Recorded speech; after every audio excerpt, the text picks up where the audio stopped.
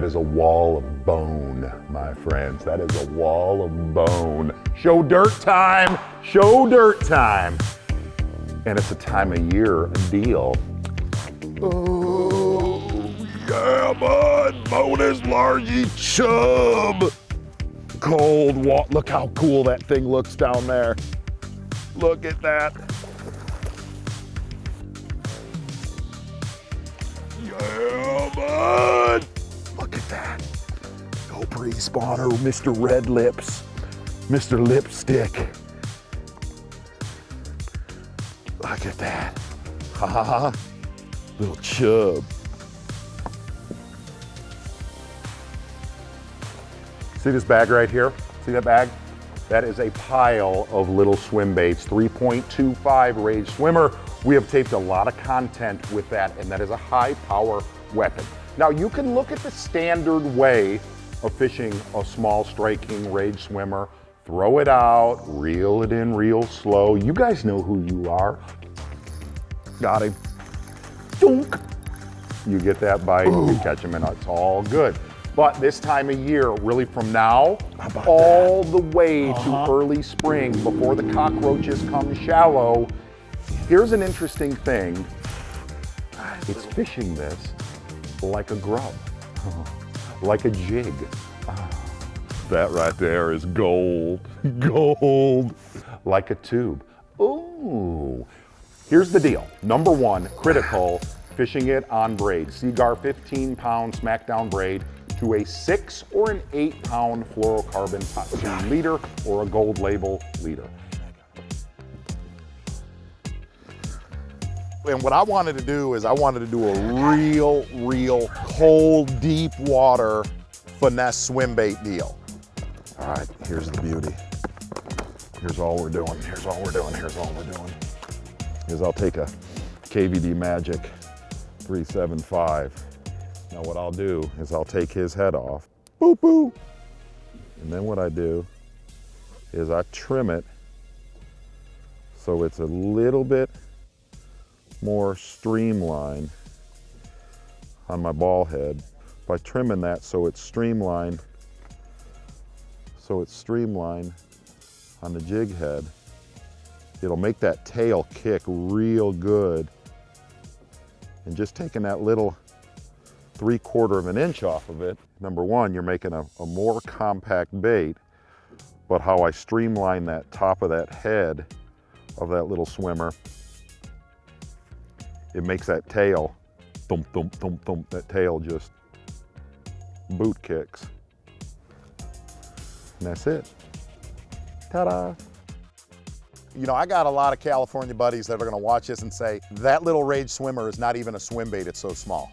And really what's happened in the evolution of swim baits, coming from out west, coming east and south, and then up north. Biggin', really biggin'.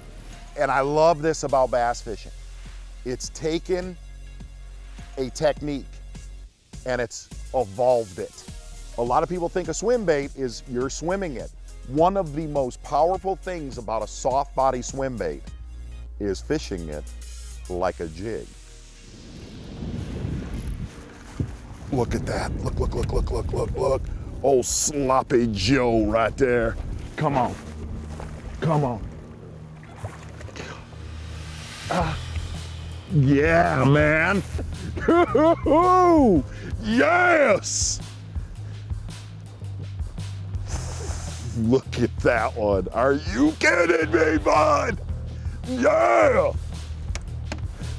Oh, I just came through a little bit of deep wood. That's a dandy. Yeah. Let's get another one. And here's the great thing about this. If you look at this little guy, it's a technique up here that we call it scooting a swim bait, okay? The key deal here, number one, that braided line, it's reaching out and touching somebody. Looking at this footage, this was a show that I shot alone years ago, and it was frigid. Water temps were in the mid 40s, right? The fish were very lethargic. In fact, in that show, I remember catching bass that had mud on their bellies because they had not moved in so long, okay?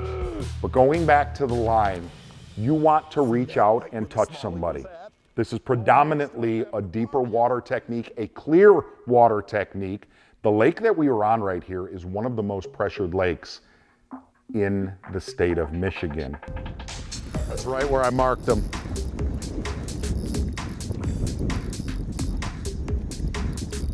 Stay hooked.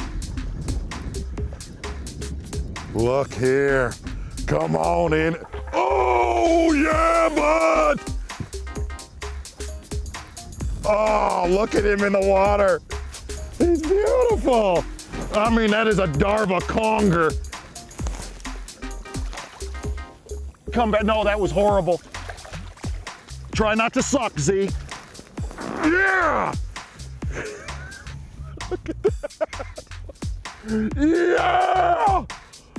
I mean, that right there is an old slouch.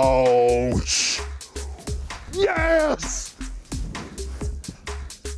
Go on and be free. Go on and be free. Woo! Those fish did not want that swim bait rolled, okay? They wanted that rage swimmer scooting on the bottom. Ooh.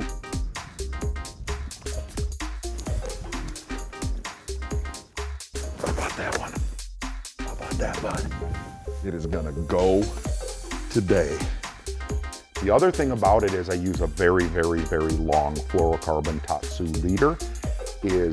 I don't want that braid anywhere near that bait.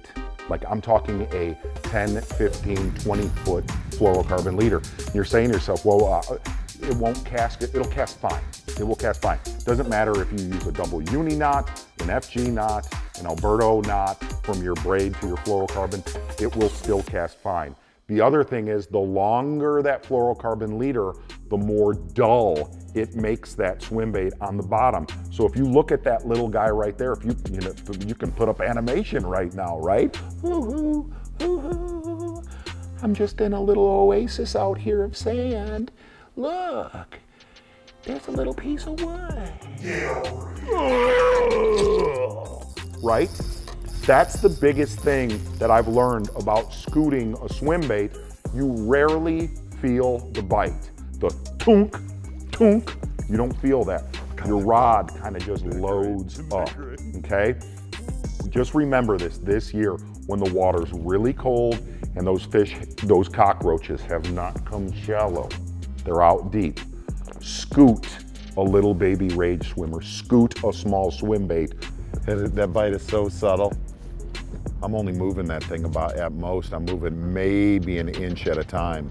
And that's the thing about it, you're throwing a swim bait, but yet you're fishing it like a little grub. Good call. Look at those. How cool they look down there.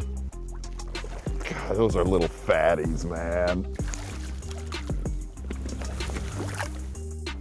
Just little fat dudes.